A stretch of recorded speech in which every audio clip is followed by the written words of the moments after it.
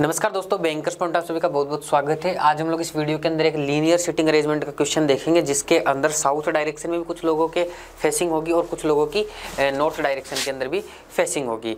ठीक है, तो इस टाइप के क्वेश्चन काफ़ी बार आ जाते हैं जिसमें 9, 10, 11 लोग बैठे रहते हैं एक ही लाइन के अंदर।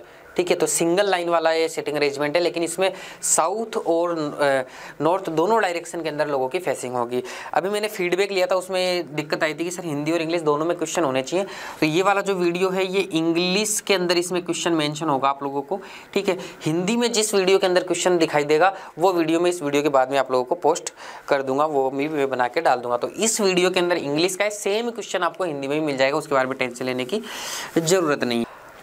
अब देखो आगे बढ़े सिटिंग अरेंजमेंट में, उससे पहले जैसे कि मैंने पजल का जो लास्ट टाइम वाला क्वेश्चन कराया था उसी तरीके से मैं बता रहा हूँ। फीडबैक जो फॉर्म हम लोगों ने फिलअप कराया उसमें ज़्यादातर स्टूडेंट्स की पजल और डीआई के अंदर दिक्कत थी, तो हम लोग हर वीक के अंदर कुछ वीडियोज पजल और डीआई के ऊपर लेके हर वीकली लेके आने की कोशिश करेंगे ताकि हमारी प्रैक्टिस यहाँ पे बनी रहे। अब देखो, जब भी आप लोग पजल और सिटिंग का क्वेश्चन तैयार करते हो ना, तो वहाँ पे आप लोग की अप्रोच तैयार करनी पड़ती है कि किस अप्रोच से आप लोग क्वेश्चन को कर रहे हो, क्योंकि क्वेश्चन हमेशा चेंज हो के आएगा। जो आप लोग पढ़ रहे हैं, जो क्वेश्चन आप लोग कर रहे हैं वो तो आएगा नहीं एग्जाम के अंदर, तो आपको एक अप्रोच डेवलप करनी पड़ेगी जिससे कि क्वेश्चन उलझे ना कहीं पे भी जाके। पजल को एकदम सुलझे हुए वे के अंदर, सिटिंग अरेंजमेंट को एकदम सुलझे हुए वे के अंदर हम लोगों को पढ़ना है। लीनियर सिटिंग अरेंजमेंट की स्पेशली मैं बात करूं तो कभी भी एक बार में लाइन मत बना देना। कितने लोग बैठे हैं, हम लोगों ने ऐसे लाइन बना दी, क्योंकि आपको पता ही नहीं है ना एक ही लाइन में कहां से क्या स्टार्ट होगी लाइन। अगर आपको कहीं से स्टार्टिंग पॉइंट मिलता है तो उसी के बाद में आप लोगों को क्या करना है, लाइनें बनानी है, लोगों को बिठाने की जगह बनानी है। पहला पॉइंट तो ये ध्यान में रखना है। दूसरा पॉइंट ये होगा कि जब भी आप लोग क्वेश्चन के अंदर स्टार्टिंग करें, कोई भी स्टार्टिंग पॉइंट आप लोगों को स्टार्टिंग में मिल जाएगा, कोई उसमें दिक्कत नहीं है, लेकिन जब भी आप क्वेश्चन को स्टार्ट करें ना, तो आपको पता होना चाहिए कि उसके स्टार्टिंग से आपके एक तो ये होना चाहिए कि ज़्यादा से ज़्यादा बंदों को बिठाने की जगह निकल के आ जाए। दूसरा, जब भी आप लोग क्वेश्चन के अंदर कोई इन्फॉर्मेशन काम में ले, तो ऐसे नहीं है कि जो पहले दिया उसको पहले ले लिया फिर क्वेश्चन में केस बनाते चले गए, ऐसा नहीं करना है। आप लोगों को अगर कोई चीज़ क्वेश्चन में डायरेक्ट पुट नहीं करी जा रही तो उसको इस लाइन को इसे भूल नहीं जाना है कि हाँ भाई पढ़ लिया बस ठीक है छोड़ दो, नहीं। आप लोग उसको एक सिंबॉलिक फॉर्म में लिख लो, जैसा कि मैं आप लोगों को यहाँ पे लिख के दिखाऊंगा, उसके बाद क्वेश्चन को हमें आगे करना है। ठीक है, अभी देखो हम लोग करने की कोशिश करते हैं यहाँ पे इस सिटिंग अरेंजमेंट को। 9 persons are sitting in a row such that some of them are facing north and some of them are facing south। कुछ लोग आप लोगों के साउथ डायरेक्शन में है, कुछ लोग आप लोगों के नॉर्थ डायरेक्शन के अंदर देख रहे हैं। जी sit in the middle of the row.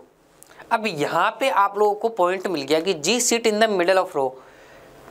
9 लोगों की लाइन है, वो जी उसमें बीच में बैठा हुआ है, तो आप लोग फिक्स आराम से बिठा सकते हो, सीधी सीधी लाइन बना लो। देखो 1 2 3 4 5 6 7 8 और ये 9 बंदे हो गए। जी बीच में बैठा है, यानी 4 इधर से छोड़ दो, 4 इधर से छोड़ दो।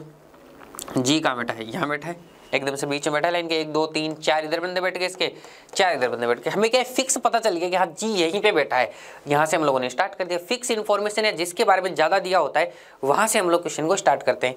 इस जी को यहाँ से बिठाने से ये फायदा हो गया कि हमें एकदम से एक लाइन वे के अंदर हम लोगों ने सभी लोगों को बिठाने की यहाँ पे जगह बना दी है कि अभी यहीं पे बैठेंगे, इधर उधर। ऐसा नहीं है कि एक बंदा और इसके इधर बैठ सकता है, एकदम से लाइन बन चुकी है। तो ये इसकी बेस्ट पार्ट है, इसीलिए मैंने यहाँ पे जी को इसको बिठा दिया है। अब आगे क्या बोल रहा है, the row and faces north. जी का जो फेस है ना वो नॉर्थ की साइड में है, तो इसकी फेसिंग मैं बना देता हूँ कि नॉर्थ की साइड इसकी फेसिंग है। अब आ जाओ, देखो नेक्स्ट क्या बोल रहा है, जी seat in the middle of the row and faces north हमने बना दिया। Not more than 3 persons are facing south. ठीक है, ये चीज़ आप लोग ध्यान में रख सकते हो। ठीक है, तो जो साउथ की साइड लोग देखेंगे, या फिर आप लोग ऐसे इसको एक तरीके से भी लिख सकते हो कि साउथ डायरेक्शन के अंदर 3 या 3 से कम लोग बैठेंगे। 3 से ज़्यादा नहीं होंगे, 3 भी हो सकते हैं, 3 से कम भी हो सकते हैं। तो ये मैंने एक सिंबॉलिक भाषा में इधर लिख दिया ताकि मैं भूलूँ ना इस चीज़ को, कहीं पे गड़बड़ ना कर दूँ इसके अंदर। आगे आ जाओ next, H is immediate left of D. ठीक है, अब H is immediate left of D कहाँ बिठाओगे, यहाँ यहाँ यहाँ। देखो कितने केसेस बन जाएंगे, कहाँ कहाँ पे बिठाओगे इनको, 2 2 4 2 6, मतलब बहुत सारे केसेस बन सकते हैं यहाँ पे। ठीक है, तो यहाँ पे हम लोगों को वो इन्फॉर्मेशन पुट ही नहीं करनी है, लेकिन लाइन को भी हम लोग नहीं छोड़ सकते, क्योंकि क्या पता बाद में हमें दोबारा बार बार में क्वेश्चन को तो पढ़ना ही नहीं है, क्योंकि बार बार क्वेश्चन पढ़ेंगे वहीं पे टाइम वेस्ट होगा। तो हम क्या करेंगे, उसको उस साइड में एकदम एक्स्ट्रा इन्फॉर्मेशन के अंदर एकदम से साइड के अंदर लिख देंगे। यहाँ पे देखो थोड़े से मैं कॉलम बना देता हूँ इस साइड में। ठीक है, अब देखो वहाँ पे क्वेश्चन क्या बोल रहा है, क्वेश्चन बोल रहा है H is immediate left of D. ठीक है, H is immediate left of D. H जो है वो इमीडिएट लेफ्ट है डी के, तो मैंने लिख दिया लेफ्ट और 1 नंबर पे। 1 नंबर का मतलब इमीडिएट लेफ्ट हो गया, एकदम से डी के जस्ट लेफ्ट के अंदर कौन आएगा, एच आएगा। तो वो मैंने यहाँ पे कोड भाषा में लिख दिया कि डी के जस्ट लेफ्ट में 1 नंबर का मतलब एकदम से लेफ्ट के अंदर कौन आएगा, एच आएगा, इसका मतलब ये है। ठीक है, अब आ जाओ, देखो नेक्स्ट क्या बोल रहे हैं question, E faces south and faces same direction as B. अब ना तो ई का पता है ना बी का पता है, तो हम यहाँ पे सिंपल लिख देंगे ई की डायरेक्शन कौन सी बताई गई है, साउथ में बताई गई है, और बी भी उसी के साथ में सेम फेसिंग है दोनों की, तो ई और बी दोनों की फेसिंग किधर हो जाएगी, साउथ साइड में हो जाएगी। ठीक है, तो ई साउथ साइड को मैं नीचे की साइड में दिखाता हूँ, ई की फेसिंग में साउथ साइड और बी की फेसिंग में साउथ साइड, ऐसे मैंने साइड में दिखा दिया इसको। अब आ जाओ, देखो नेक्स्ट क्या बोल रहा है क्वेश्चन। नेक्स्ट अब आप लोगों का क्वेश्चन बोल रहा है,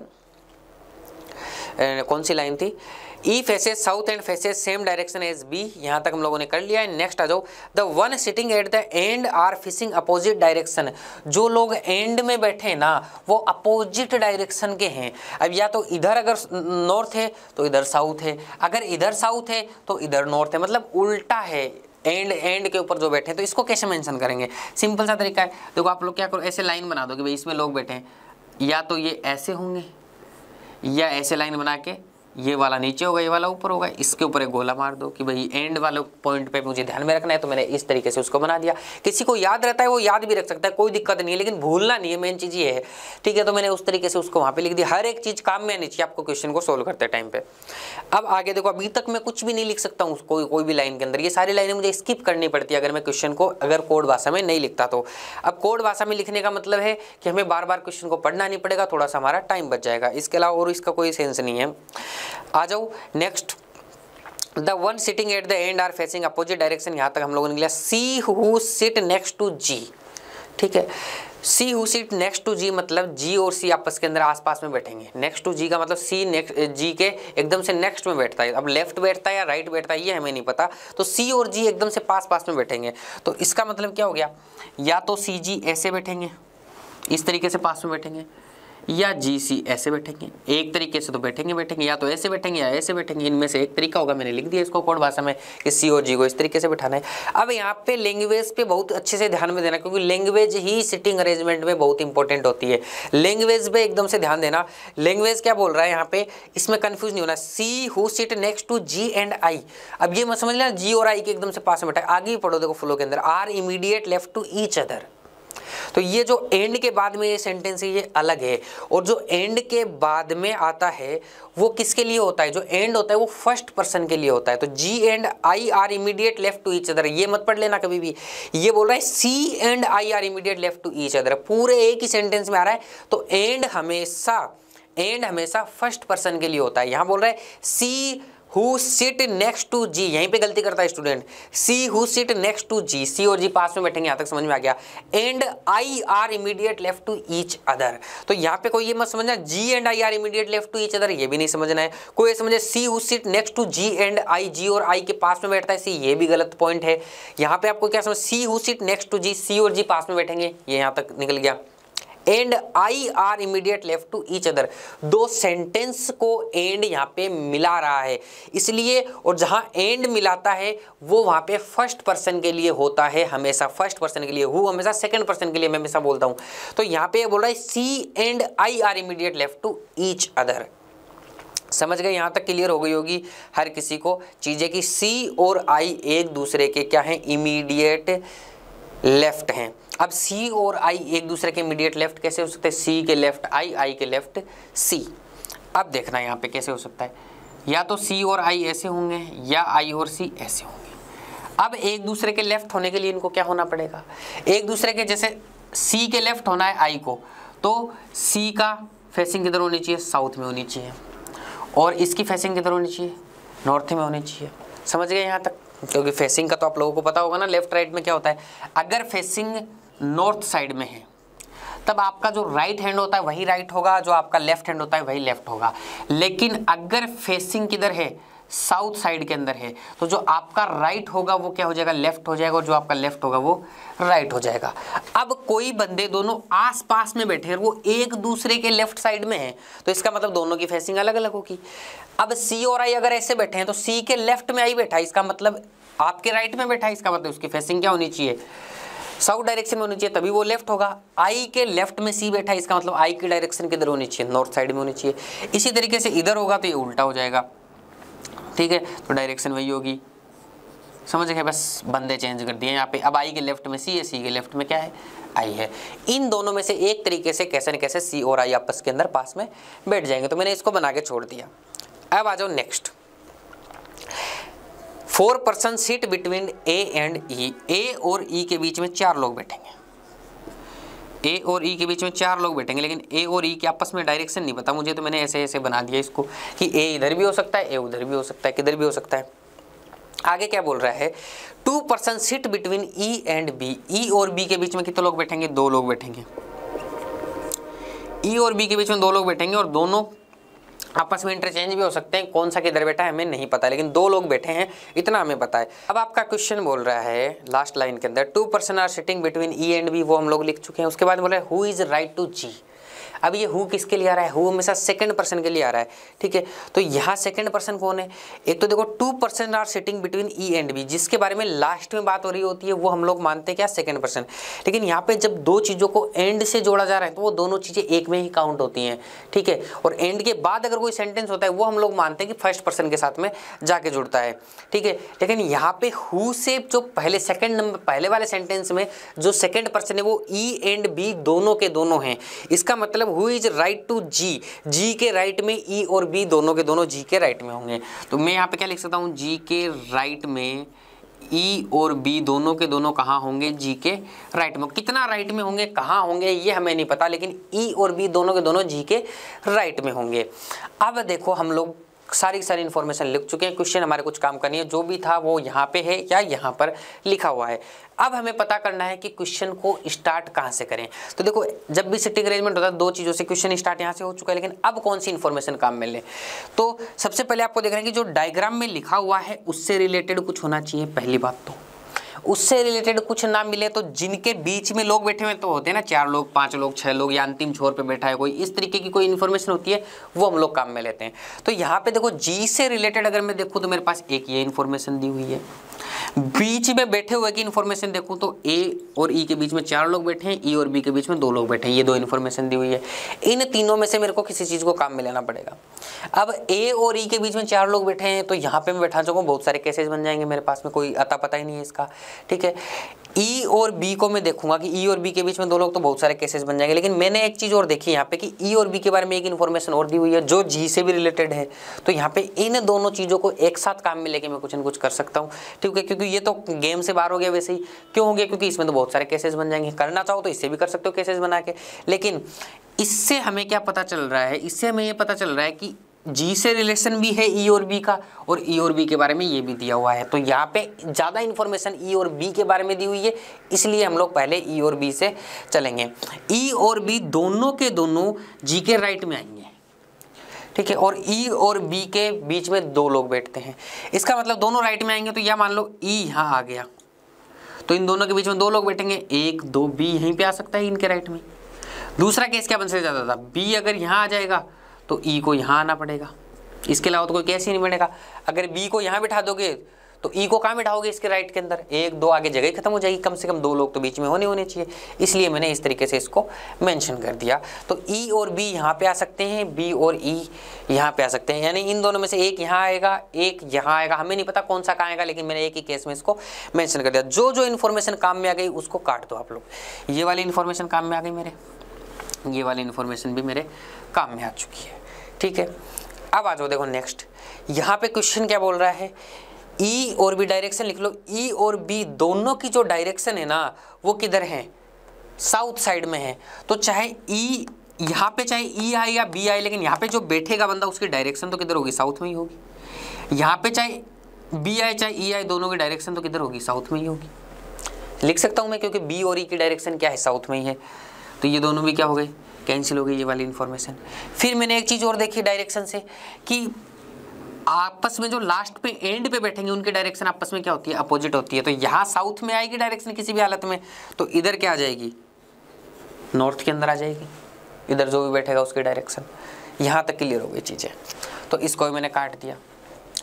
अब यहाँ एक चीज़ और देखो, इसके बाद में देखो क्या क्या बच गया, एक तो ये बच गया, ये बच गया, ये बच गया और एक ये बच गया।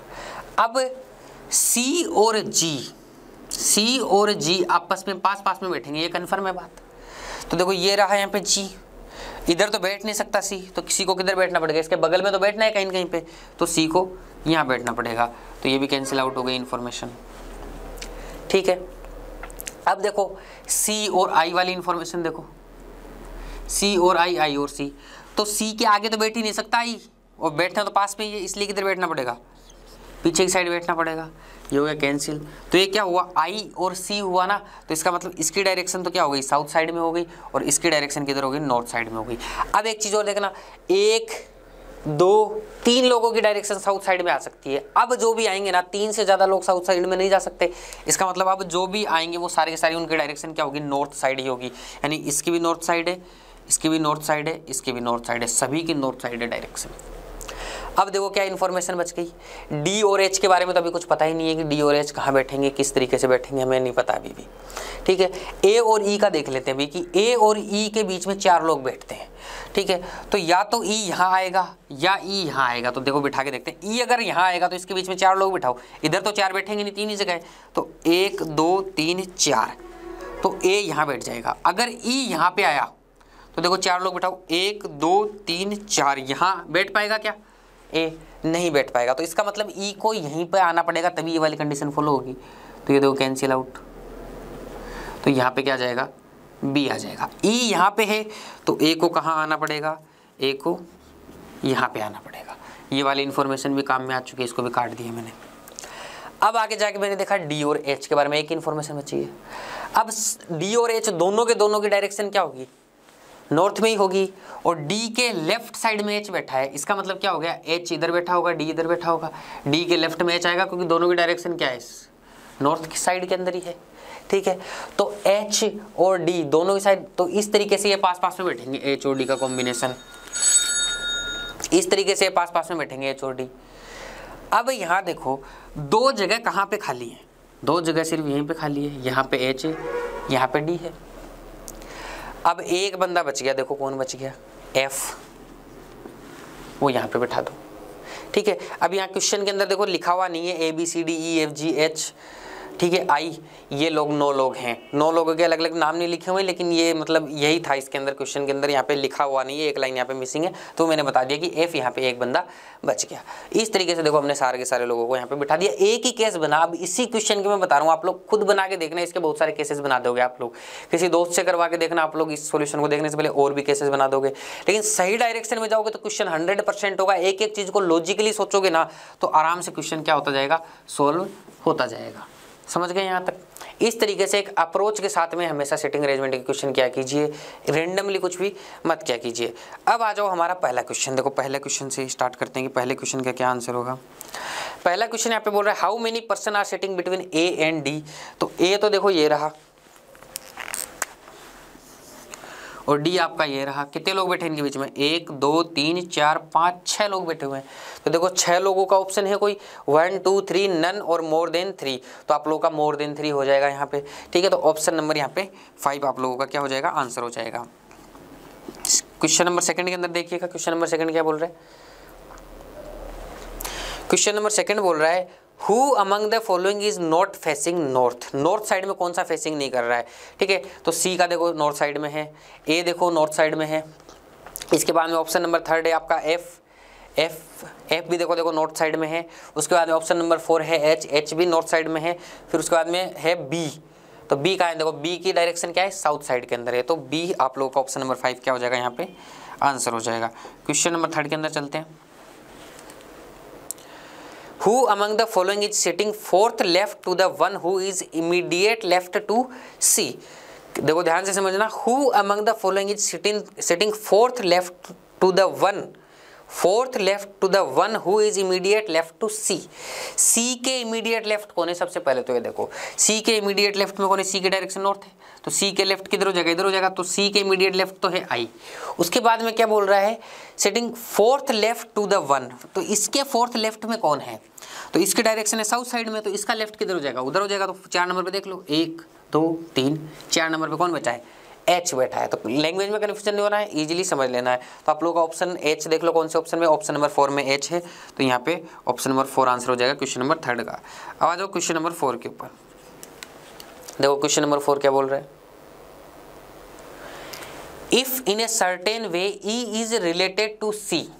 ठीक है, एक तरीके से जो आपका ई रिलेट करता है किससे, सी से। तो ई कहाँ है और सी कहाँ है, ई ये रहा, सी ये रहा, यानी पीछे की साइड चलना है एक छोड़ के। उसके बाद में H related to be, H B से रिलेट करता है, बी कहाँ बैठा हुआ है, एच बी से रिलेट करता है, तो ये इधर जा रहा है, एच बी से रिलेट करता है। तो देखो ये जो बी है ना, ये एच के सेकंड किस में है, राइट में है। इधर देखो इसकी डायरेक्शन साउथ में है, तो ये जो सी है वो ई के सेकंड राइट में है, सेकंड राइट में, सेकंड राइट के अंदर। इसी तरीके से बोल रहा है who among the following is related to F, F से रिलेटेड कौन होगा, तो एफ के सेकंड राइट में देखना है। तो इसकी डायरेक्शन है नॉर्थ साइड में, तो राइट किधर होगा, इस साइड में होगा, तो सेकंड राइट देखो कौन है, सी है। तो आप लोग ऑप्शन नंबर 1 आ जाएगा यहाँ पे आंसर आप लोगों का। ठीक है, क्वेश्चन नंबर 5 में देखना, if x sit 4 to left of E then what is position of x with respect to C।